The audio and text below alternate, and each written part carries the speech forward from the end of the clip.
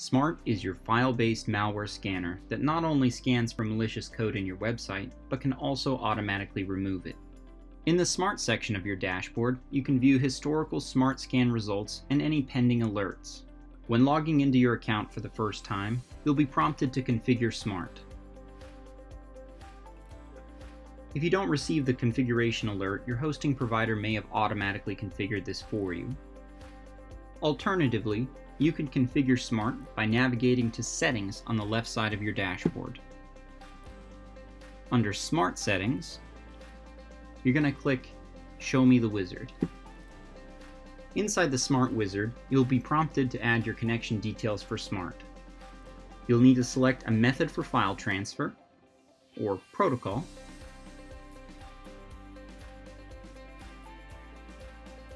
hostname or IP address, the port number for the connection, and lastly, the username and password for the connection. When using SFTP, you gain an additional authentication method, that is via SSH key. When utilizing SSH key verification, you will need to generate a new key pair, download that key pair, and apply it to your control panel or environment. Once you have completed the required fields, click Test Connection.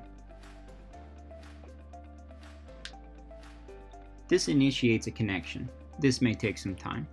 Once the connection has been initiated, Smart will prompt you to identify the web root for your website.